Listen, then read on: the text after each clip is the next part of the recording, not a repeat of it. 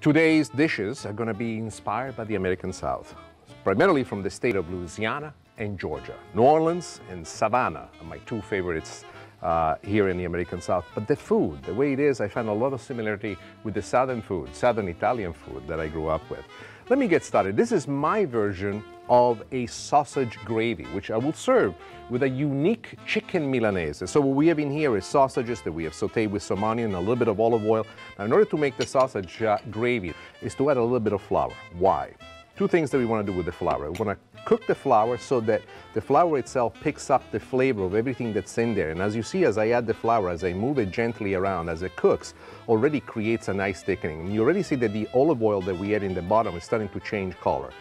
Once this is completely dissipated, we no longer see any trace of the flour. The next thing that you want to do is to add a little bit of milk, because the milk is going to be exactly the body that will give us this wonderful, wonderful finish on this gravy that we're putting together. Now, stay tuned, because when I come back, I'm going to show you how to make my very own version of chicken Milanese, Southern style.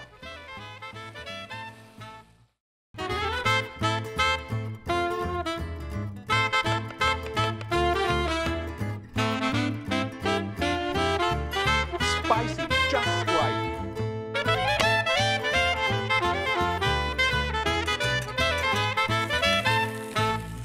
One of the things that we want to do with our gravy at this point is to add a little bit of chopped basil. In this case, I wanted to make it fancier. I add the basil cut that's known as chiffonade.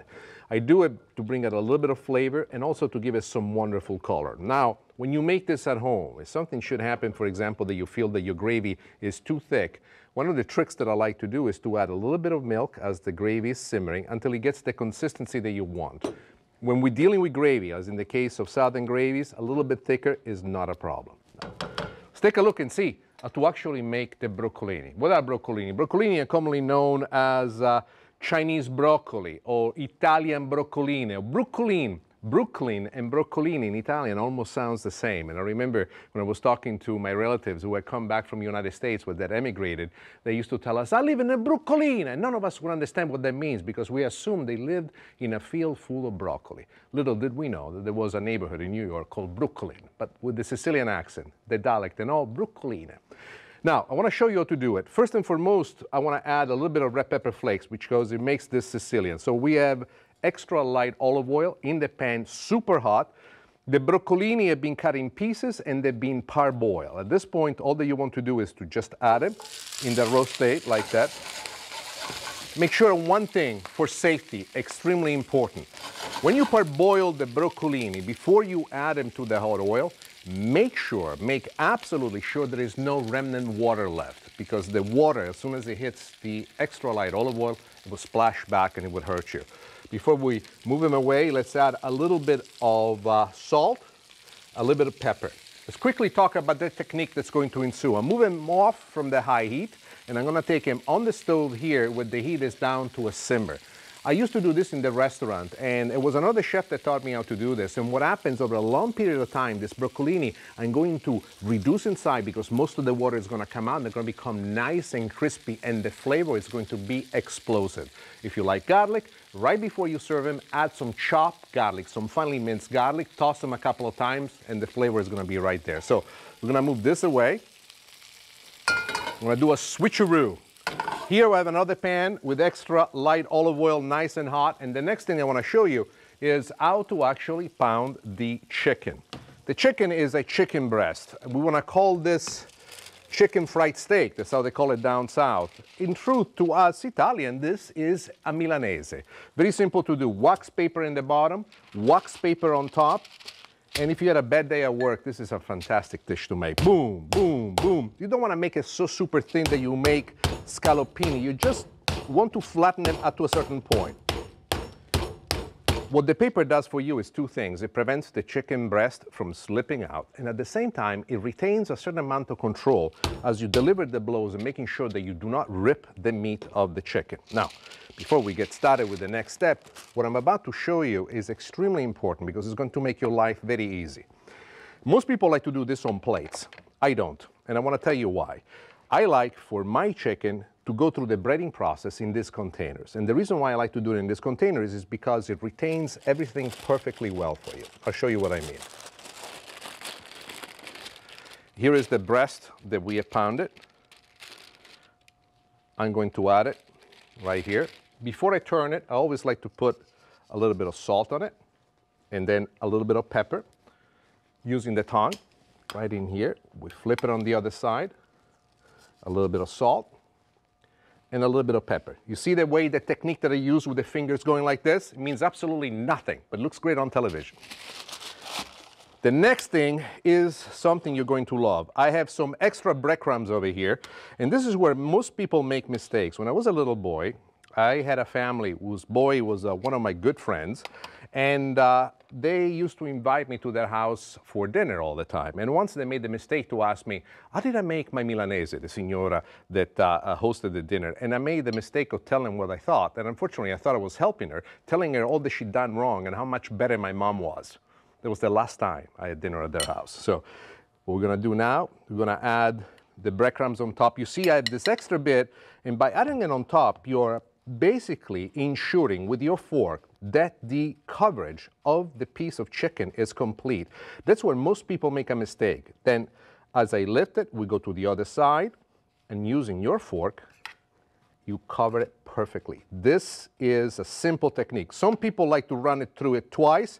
I'm of the opinion that if you do it right the first time, that's all that you need to do. Now, let's take a look and see if the oil is hot enough. I take a little pinch of the breading and I put it right on it. You see the way in which it's bubbling? This oil is doing exactly what we want us to do. Technique that's very important. When I lay the chicken down, the one thing that I do, I lay it so that the tip is away from me. Why? A lot of people splash this right in here, and if you splash it, putting it from that side, when the chicken goes down, it could splash you back. Very hot oil, very painful. At this point, it's cooked enough on one side. When I move it to the other side, and this is what I love the most, all the flavors in there. We use Italian-style breadcrumbs, so the flavoring is fantastic. We're gonna let this cook for another few minutes until the chicken is cooked all the way through. Unlike meat, chicken, you never, ever want to have it medium rare. This is one of the things. I'm going to take one last step here with our gravy. I'm going to crank up the heat a little bit. The gravy is nice and thick, and this is exactly the way in which it's supposed to be done. Before we serve this, there's one last step that I want you to do, and that is once the chicken is ready, to let the chicken rest for just a couple of moments so that all the juices are perfectly distributed to the chicken on this piece of brown paper that will absorb some of the oil. So let me get that done, and I'll show you exactly what I mean.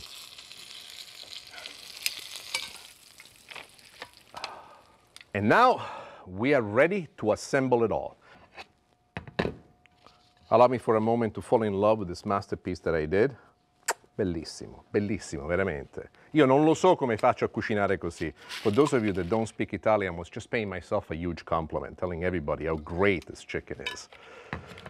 The next thing is the broccolini. I want to show you what the broccolini look like. They are absolutely splendid. One of the things that you notice is that they have collapsed a great deal. And in the process of collapsing, one of the great things about this broccolini, you see it, is this crispy finish that they have in here. This is gold. Every time you bite into it, there's a nice crispiness to it. A little bit of salt that we added before is now sticking on the outside. If you're taking the option and you added some chopped garlic to this, it just takes it to the next level. So here we are. Now we're going to add them to our plate. And be rich with this. And if you really want to take it to the next level, one of the things that you can do is even sprinkle them with a little bit of Parmesan cheese. This is not really from the southern part of the United States. There's a lot of Italian in it, but I got to tell you, nonetheless, it's beautiful. And the last thing that we're going to do is adding our fabulous gravy. What makes this gravy unique is the flavor of the sausages on top of it, together with the basil. Always have some extra on the side because people will ask it to you for. But this is quite simple, right to the point, full of flavor, a little mix of two techniques that I learned here in the United States and that I brought from home. And here it is, chicken Milanese, Southern style, with sausage gravy.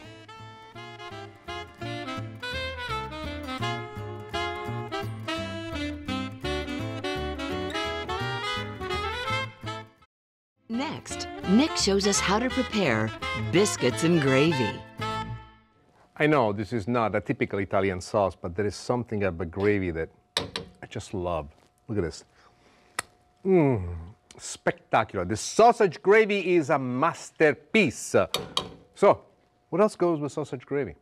I'll tell you what it does, and that is biscuits. Let me show you how to make biscuits. It's a very simple recipe, but you really need to be focused on some very important details. Now, take a look at this butter. What I've done, I've cut the butter in small pieces. This is frozen solid. This is solidly frozen. Why?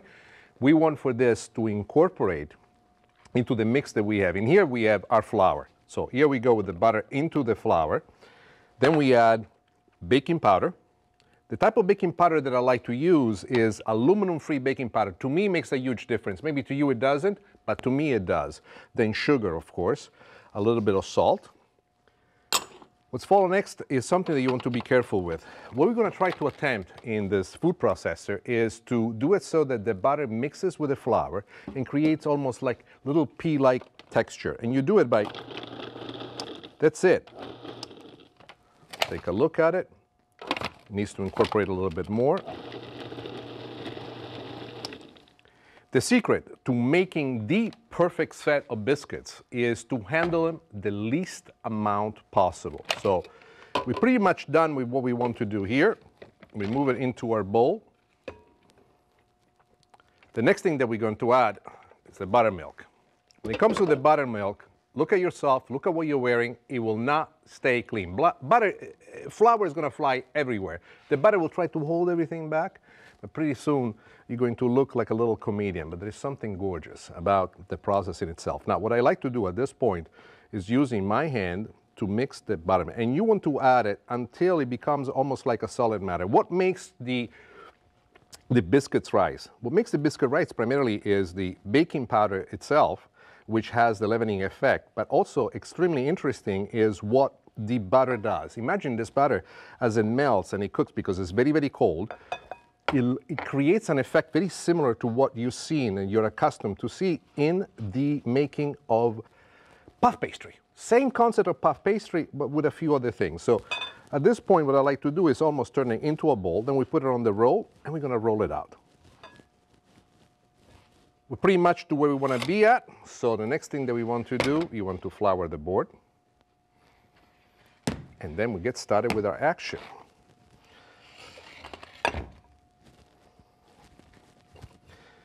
This is a dough that does not allow you to be in a rush. If you're in a rush, this is not what you want to do. And you want to try to handle it the least amount possible. So what I do is I put it in a nice little bowl so it doesn't stick. I use the flour so it prevents from sticking, but notice I'm not kneading it like I would do pizza dough. All that I want at this point is to let these layers to fly through freely, and that's how we're going to do it. A nice rolling pin to give us a little bit of the flour. Now you can see right now, you can see the butter pieces still in here. You see? I like to roll it about an inch thick. Do not go beyond an inch. I tried it before, it does not work to my favor. Now what I like to use is to use small little cutters like this to do it. So go completely like this. Uno, due, tre. What's left behind, I mix it one more time. Try to handle it as little as possible, using your hands to make the shape that you want, but do not knead it, like I said before, like a pizza dough. Here comes another piece. We'll put it right here. Here comes another piece. I'll place it right here. We have enough here maybe for one more or two. And you have to realize the more you knead it, the lesser quality will be. So there's always a little biscuit that's going to be a little bit tough. But the way that I make it and the way that you will make it at home is going to make you legends. You can see already from the way in which it is that here is the last piece and we are done. So what we have right now is the oven preheated at 400 degrees. I'm going to add the biscuits in there and then I'm going to reduce the temperature to 325 and we'll let them cook until they're ready. So here we go. The biscuits are ready. Ooh, look how beautiful they are. Gorgeous. So, how are we going to serve them? Well, I told you before, I made these biscuits exclusively for the gravy. So, here we are. We put them like this. We could do all sorts of different things. You can move them around on the side. You can put the gravy on the side to decorate, but the way in which it's done is to just watch it go down like this. Let this gravy cover the biscuits with joyful enthusiasm. Let the gravy talk and say, I am good, because this gravy is fantastic. I made it. It's my recipe, Italian style. And so there you are. The biscuits here are for you, but for me, you should know that when it comes down to biscuits, I love it. The best way to have it is to spread a little bit of your favorite jelly right on it. I like to have strawberry jelly, and I say to myself, Stellino, you might not be from Louisiana, or Georgia for that matter, but boy, you're good. I pay myself a lot of compliments.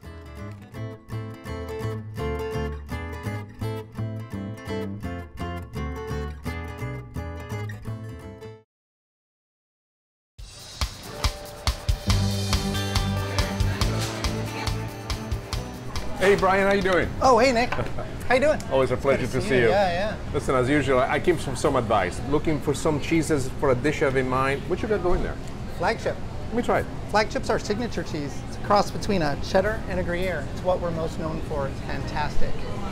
The amazing thing about cheese making is the beginning stages are the curd. You take curds, you press them and age them for 1.5 years, in our case, 15 to 18 months, then you have Flagship. When I try them on my own, I don't quite understand it, but to have them in a line like this is like tasting wine. Yeah, the raw milk cheese and the traditional cheese are actually aged the same amount of time. The interesting thing is the reserved version is only aged 11 months. So you get, nice little idiosyncrasies that change in the cheeses, all the same cheese, same recipe, a little bit different. Brian, coming to see you here, it's like getting an education and a fun one. Oh, fantastic. I really don't know which one to go. Let me get one of each and I'll figure out what to do. All right. I'll take them. Hey. Thank you so much. Yeah. I appreciate it. I'll get them for you. Awesome. Nick shows us how to prepare Nanci's lobster mac and cheese. This next recipe is my favorite recipe. Why? Because it's my wife's favorite recipe. I call this Nanci's lobster mac and cheese. Meet the principal player in this, La Ragosta Agostina. This we're going to use to make this wonderful, wonderful dish. But first and foremost, let's talk about the most important thing, which is not the lobster, but it is the pasta. What pasta? This is a traditional pasta used for making mac and cheese, elbow macaroni. I love them. First, we start by cooking the macaroni until they are al dente. So here we go. Nice. Let's stir them about just a little bit to make sure it's perfect. We're gonna let this cook, and then we're going to make the sauce. The sauce is also commonly known as basciamella or balsamella, like we say in Italy. We start with milk. We get this milk nice and hot. First, we put a bay leaf in it. Together with the bay leaf, I like to put chopped onions. Minced onions will work well, just as well. This is just to bring out the flavor. And then one technique that you have not seen in a long time, nutmeg. You need to grate the nutmeg. This little nut, trust me when I tell you, brings out a really sophisticated flavor to this whole dish that takes you to a place which I consider to be paradise. The aroma is splendid. Do not exaggerate. This little nut carries a lot of character. So the next thing that we're going to do, in this pan, I have some butter which I've melted. I'm going to crank up the heat a little bit, and we're going to make a roux. What is a roux? The roux really is a mixture of flour and butter. As you cook this, two things you want to make sure of. You want to move around, make sure there are no lumps left in by the flour. The flour has to toast just a little bit. The toasting of the flour brings out the complete flavor that ultimately we're going to have. As you can see in there, the milk is nice and hot, and we are now going to add this to this mixture that we've done with the flour so that it thickens up for us exactly the way we want to. So here we go with the milk and the mixture of everything. I'm going to add it in here. I have left behind the bay leaves because we don't need it in there. It's given already enough flavor. And then you want to bring this to a boil. And as it reaches a boil, one of the things that you will notice is that it will start to thicken.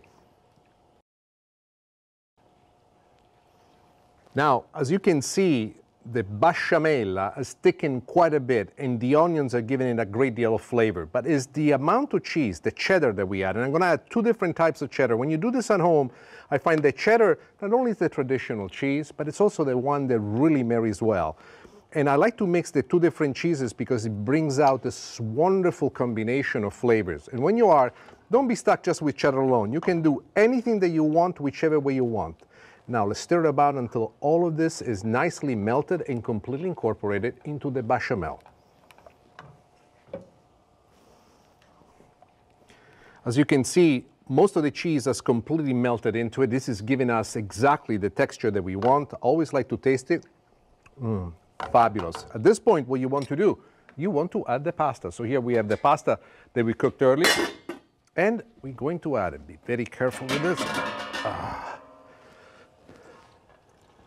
But this is not all. We're going to add the secret ingredient. Here is the lobster that we taken out of the shell earlier. And at this point, what you want to do is mix everything just like this. Fantastico. Now, do you see how creamy this is?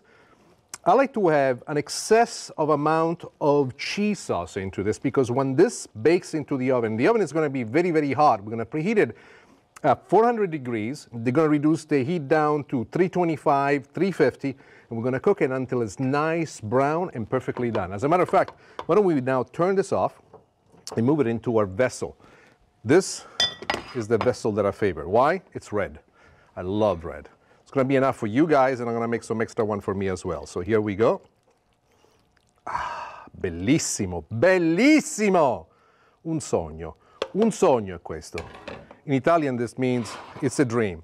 At this point, right before you put it into the oven, you have a choice. You can do it just like this. Me, when my wife doesn't look, I always put a little bit extra pepper in there. Why? I don't know. I like it spicy. If you really want to make it spicy, you can always put a little bit of chopped jalapeno in this. It'll be fantastic. This is going to go into the oven right now. This is absolutely beautifully, perfectly cooked, nice and brown on the top. Nanci's lobster mac and cheese. And now it's time to serve it. And this is the part that I love the most. Look at this. Cheesy, creamy. Look at that. Look at that. When it comes to it, I always cheat. I look for the parts that have the lobster, and I go right for it. So the aroma, the smell, the mixes of the cheeses. I love this. This is for you. Me, I wanted to share with you another idea. This is how I like to do it for me. I put it in a little bowl, I walk around, and there's a lot more in here than it's in there. So next time you really want to do something special, remember, this is a fabulous dish. Easy to make, and if you don't have lobster, you could even make this with shrimp. It tastes wonderful. From my heart to your kitchen. This is with me.